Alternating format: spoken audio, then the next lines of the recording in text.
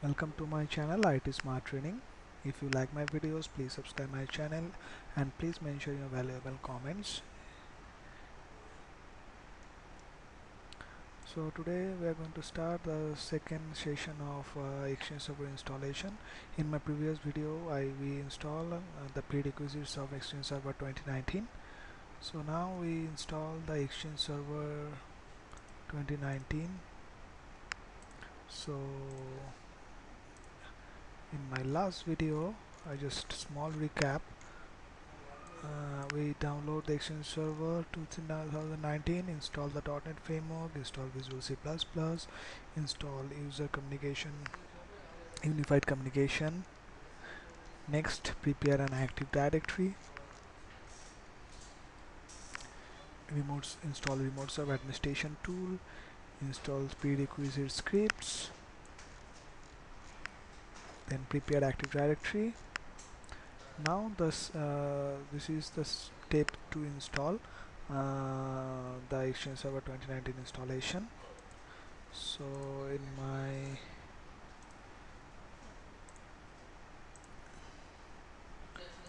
this is the setup. I just double click on it. I just uncheck the updates right now. Click next. It's copying some file. So this is the Microsoft latest update till now at Exchange Server 2019 cumulative update 2. So now it's initializing setup.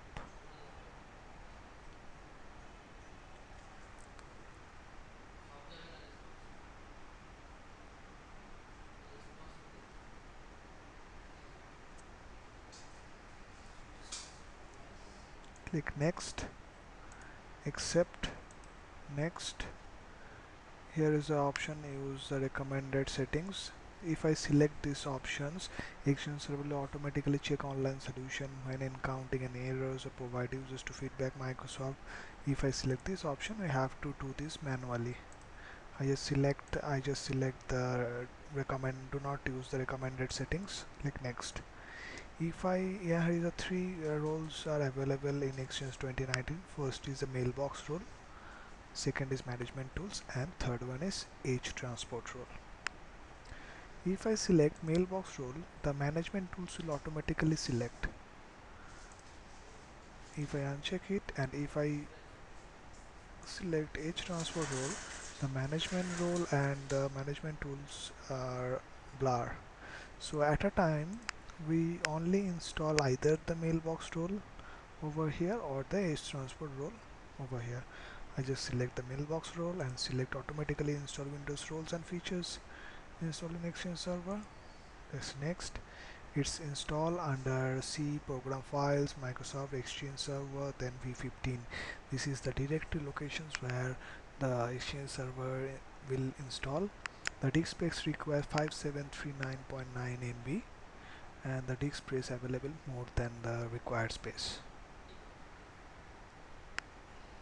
And configuring prerequisites.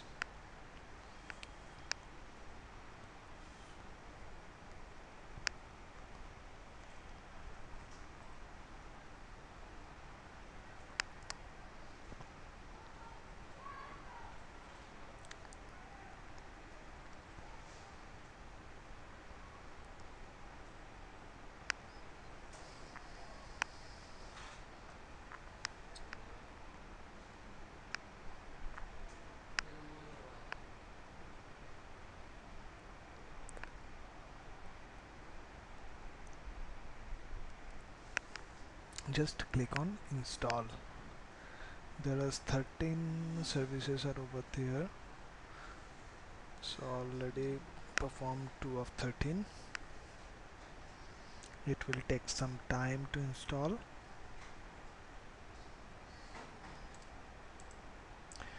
So when is check prerequisites, sometimes you get error from there.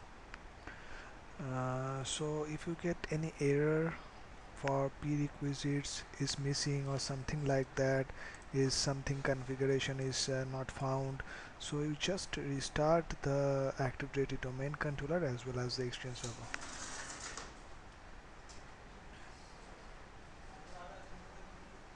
It takes some time to install. You can see that the 9 of 13 is already running, 8 is installed.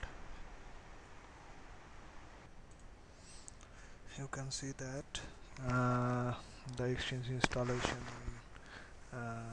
successfully completed.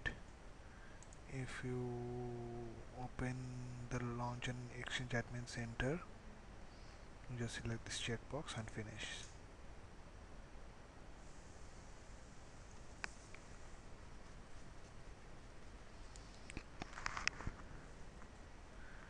This is the URL of Exchange Admin Center, ex1/ecp, or the IP address/ecp.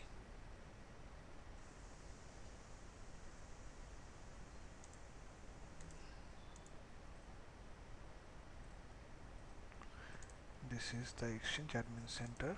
I just logged in over here.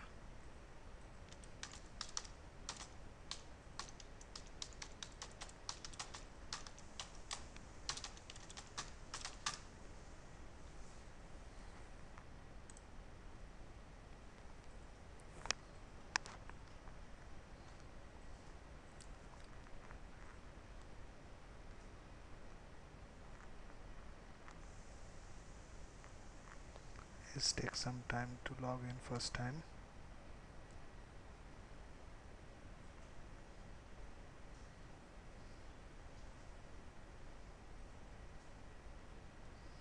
See,